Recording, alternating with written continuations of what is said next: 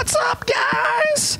This is Scott from Gonzo Sightseeing, and today I'm going to show you how to turn the Pulsar23 into an 8-voice drone synth, aka the Lyra 2.0 secret level.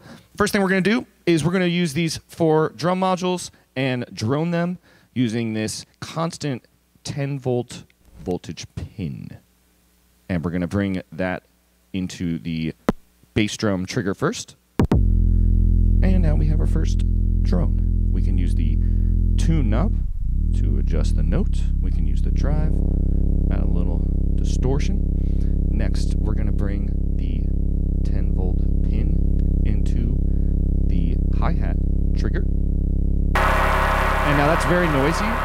To make this a nice, smooth voice, we're going to take the high-pass filter resonance, turn it all the way up, take the tune knob, bring it all the way down.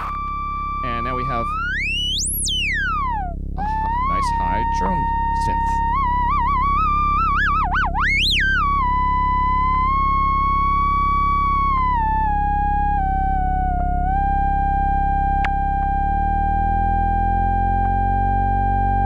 There we go. It sounds good.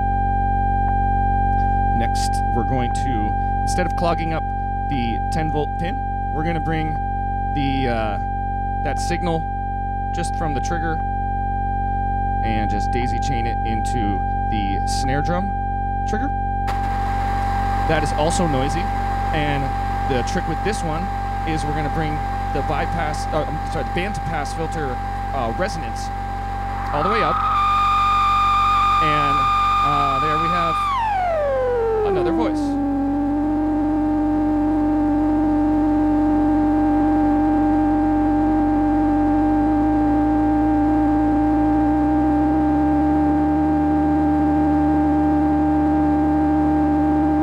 Sounds pretty good. Next, we're going to daisy chain that signal from the bass drum trigger and bring it into the bass module. Use the tune knob here.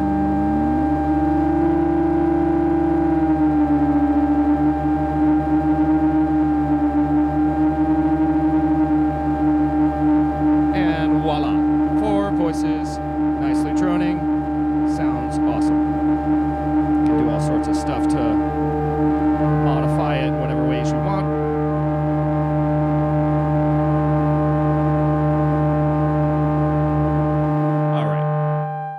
I'm going to turn these down, and we're going to work on our next 4 voices here. And those are going to come from the Chaos module and the LFO, and we're going to be using these 4 attenuators. Okay, so let's go with the Chaos module first and use one of these 4 outputs.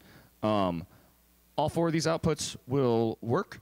They're all crazy in their own way. I'm going to pick the 2-bit, and I'm going to bring it into an attenuator. And out from the attenuator, we're going to go into the main mix pin up here. Whoa. And now to, so the attenuator is going to adjust our volume. And there we have the Chaos doing its thing. And we want to bring the frequency up to get a nice solid note. There we are. There's our 5th voice. This is in the middle on 16. You can bring it over to the left to the 63, and it's going to sound like a crazy, like 8-bit crush, crazy, like NES glitch kind of thing. You could go over to the 217 setting. It gets even wilder. How does this thing exist? I don't know, but I'm so happy it does. If you're on the fucking crazy long waiting list, I feel your pain. I'm going to bring it back to the 16. But if you are on the waiting list and you're watching this,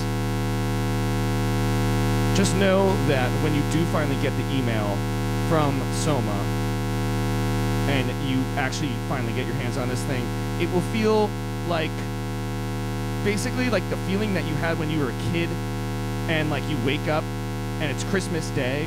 It's going to be like 10 of those all packed in one. Okay.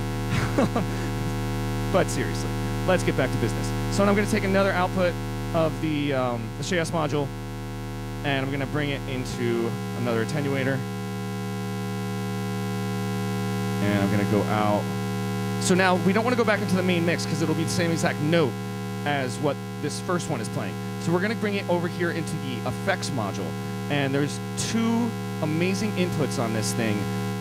I digress shortly. These two pins, you can plug any instrument into these by putting an instrument into the back, using the 1/4-inch jacks here, and bringing your instrument, like a guitar or whatever, anything, into this delay or these reverb pins, and you can do some absolutely wild stuff. But anyway, back to the our 6th drone note. I'm going to bring this into the delay pin. Bring the volume up. And now we want this switch all the way to the right on pitch, and we can use this tune knob. And there's our 6th note. And we can bring this one up.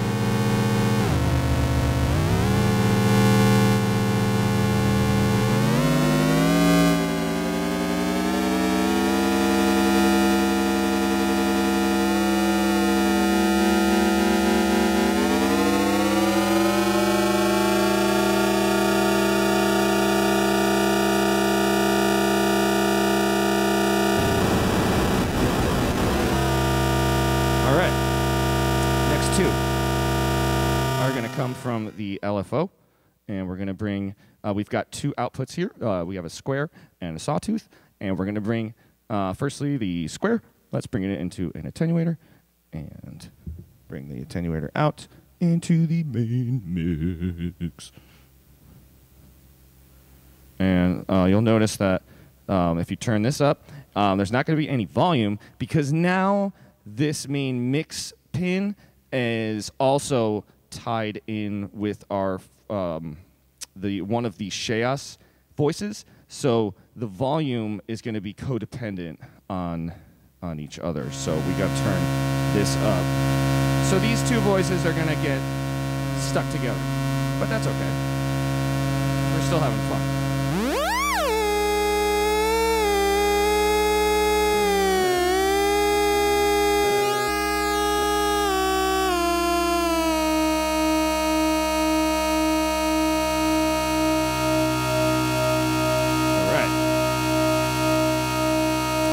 Now we're going to just do our 8th voice, and it's going to be from the sawtooth out into our final 4th attenuator.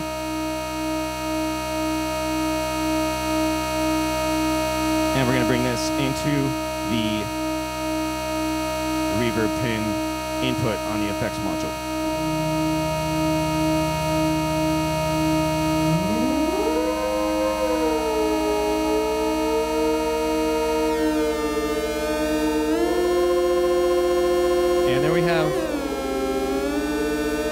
Our 8th voice.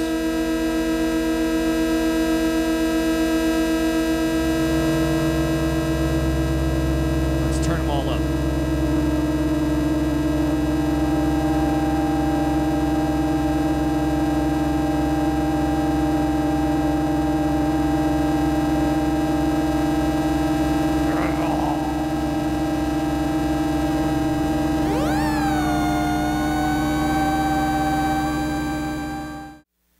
Okay, now I'm going to see if I can tune this thing up, and kind of like the Lyra8, you gotta tune the Lyra8 before you really dig into getting crazy with it. So let's tune this guy up.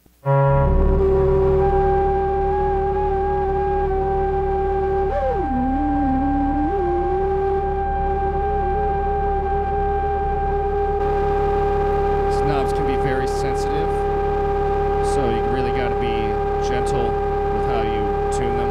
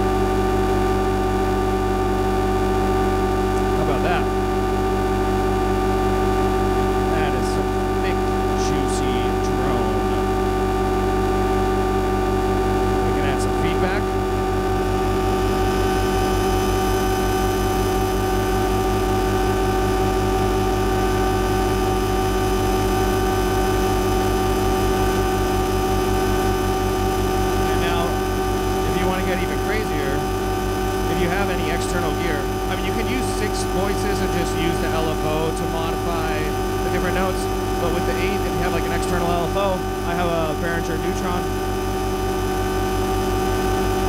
You can bring that in. Let's say, let's go do this snare drum.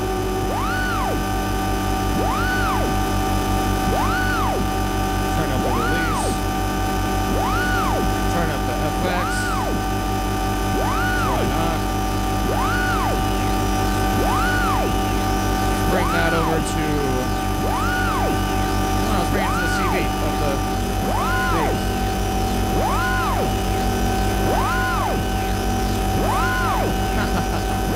Yeah, let's bring that into the bass drum.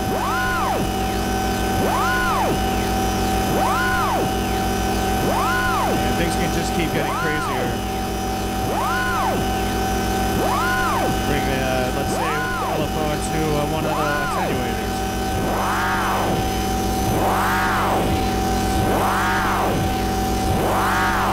And why don't we just bring that attenuator into another attenuator?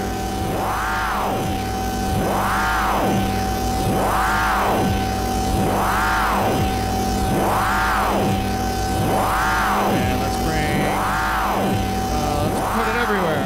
Let's get it over on the hi-hat.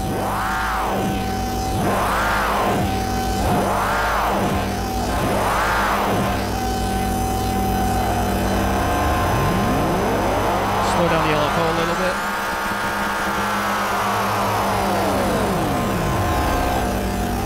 Oh yeah, baby.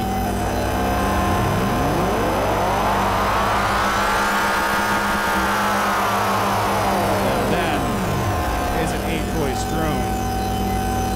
Kind of scaring me a little bit.